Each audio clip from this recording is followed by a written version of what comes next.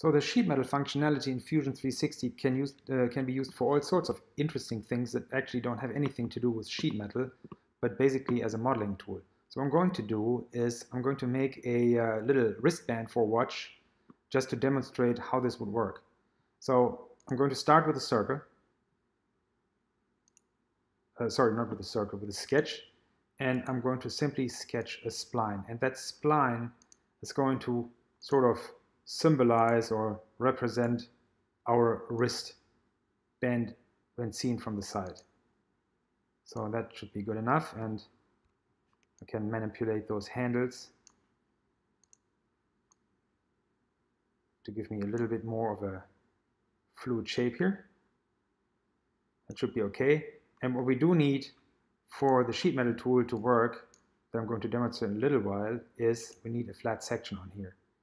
And that flat section should be tangential to the spline, and here and there it is, and that symbol shows us that. So great. So now I have my sketch. I'm going to change into the sheet metal workspace. I'm going to pick a flange, and this is going to be our flange. So I'm simply going to draw this out, and let's say we make this about that thick or that wide. And then I'm going to apply an unfold.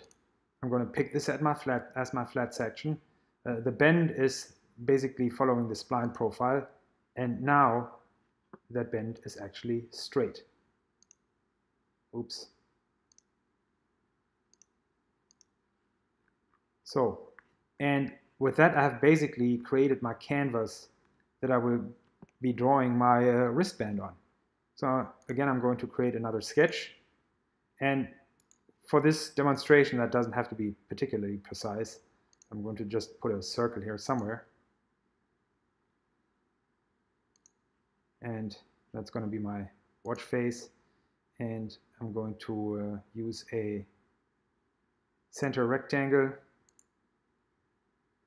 for a basic watch shape. And then I'm going to simply draw out something that could roughly represent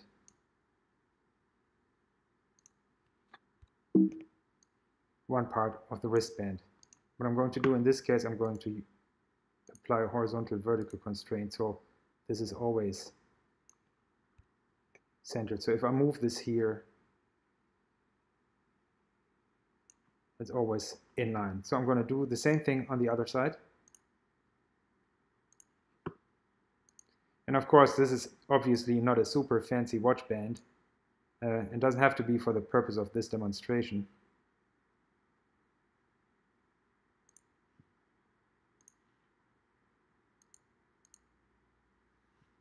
And I'm going to apply that same horizontal vertical constraint here as well.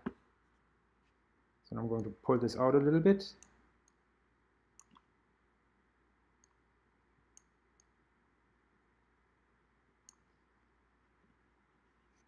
And what I'm going to do, I'm going to extrude this out. And it complains, yes, let it complain. We just change it to join. And it needs to be joined to this base plate that I earlier called the canvas that I'm drawing on. So we have our two wristband halves, and I'm going to create another sketch on top of that, and I'm just simply going to apply some form of pattern on top of that wristband. Again, doesn't have to be anything fancy.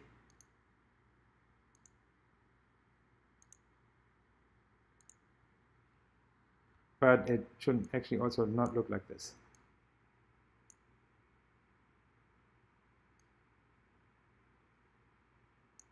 Well, that didn't work the way I wanted it to. So let's do that from scratch.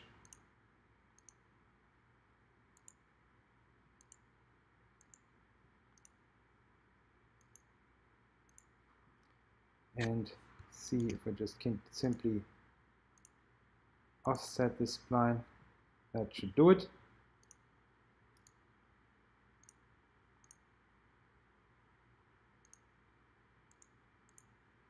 And close it here on the ends.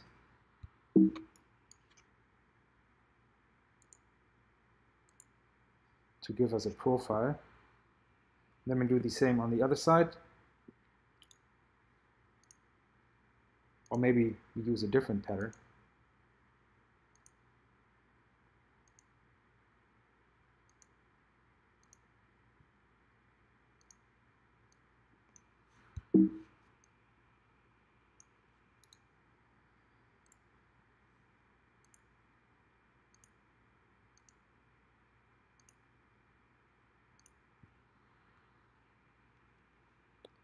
So now I'm just going to simply extrude these shapes.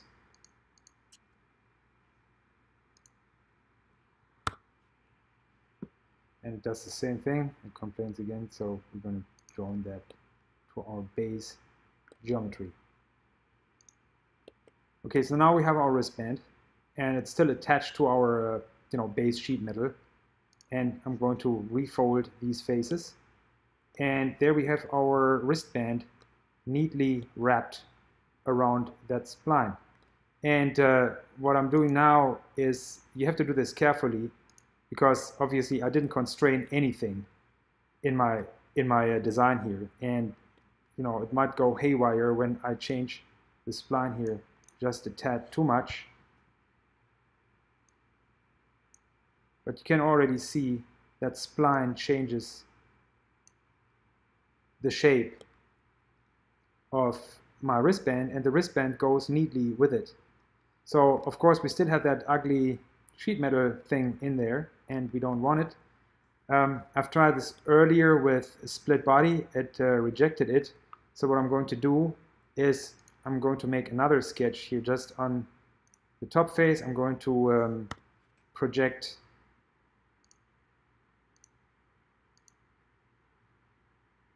the outline in here and connect it to provide me with a profile. Stop the sketch, and then I'm just going to simply extrude cut this away. And here's my wristband.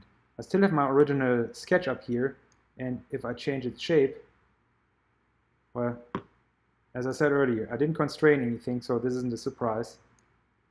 But if I'm gentle enough in my changes here, then the wristband follows along quite neatly.